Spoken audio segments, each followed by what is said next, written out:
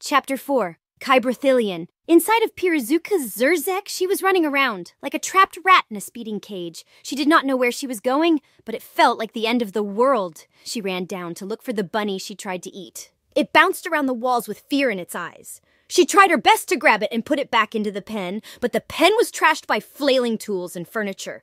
Suddenly, everything listed to one side and everything piled up into one corner, including her and the bunny. She hugged it close, and then her head was rammed with a giant locker. Guns and strange relics poured out and exploded. She panicked and let the bunny loose. She was catching on fire again. She opened the gates of her Zurzek and ran out looking for water. But she was met with a flat and black metal floor. She ran around, burning. Then a sudden shower of ice-cold water enveloped her. She looked up and saw a black metallic humanoid with green eyes. They had sharp legs with no feet, only knife-like points. It towered over her with angry green slits for eyes. Pirazuka was both hurting and numb from the entire ordeal. The black humanoid spoke. "Who is this Thilian?" It looked at a black floating head that also had sharp green eyes. "If I am not mistaken, it is a Terrahyptian overseer," the floating head said. "Why the hell is there a Terrahyptian messing around with a septoblade?" the humanoid asked the floating head. Pirazuka sniffed. "I am a Thilian." The humanoid looked at her. "Yes, I know that. But you do come from Terrahypt, right?" Pirazuka shook her head. "I come from Earth." The tall black metal humanoid, who is undeniably a Dutvutanian, walked closer. They kneeled down. "A Thilian earthling?" A long pause followed. The Dutvutanian quickly stood up with their hands on their hips. "Well, this is quite an interesting development," they said, before speeding off to a building. Pirazuka could see more clearly now. She was at some kind of Dutvutanian spaceport.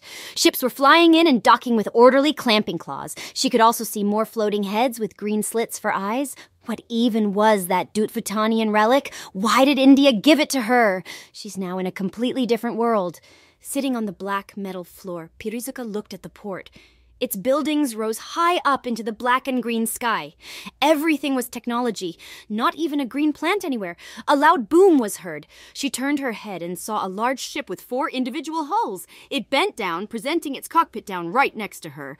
Or from the side door came a Dutvutanian, but she was definitely a Thilian, green eyes and soot-black skin. "Pirazuka!" she yelled. The dark Thilian ran to her and hugged her close. She was somehow very elated to see her. "By Targarnil, I am so happy to see you." Pirazuka could not be any more confused. The dark Thilian let her go and straightened herself. "Oh, excuse me. My name is SYRSA. I helped your mother to build your Zurzek. Don't you remember?" Pirazuka tried to collect her thoughts. She did know one Kybrathilian who assisted her mother in the construction of her Zurzek. Pirazuka sniffed. "You can understand me?" SYRSA replied. "Of course I can," she sniffed back. "I can understand multiple languages of the Cabrian Omnirace." Pirazuka could not believe her eyes.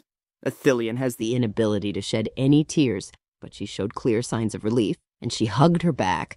SYRSA clasped her arms around Pirazuka harder. The hug felt like it went on for ages. "My sweet, what have you seen on Earth?" "I can tell that it must have been rough." Pirazuka paused to think. "My job was for nothing, but then a red-haired Thilian in a white dress." SYRSA quickly put her finger on Pirazuka's nose. "An Admiran?" SYRSA whispered with a stern tone. Pirazuka nodded her head. SYRSA's brow scrunched down with a wide gaze. "She is still alive? Aliyah, that is?"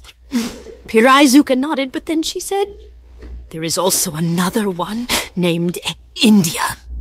SYRSA could not believe what she was hearing. An Admiran that can reproduce. On their own. This made SYRSA walk off to Pirazuka's Zurzek. She went into it.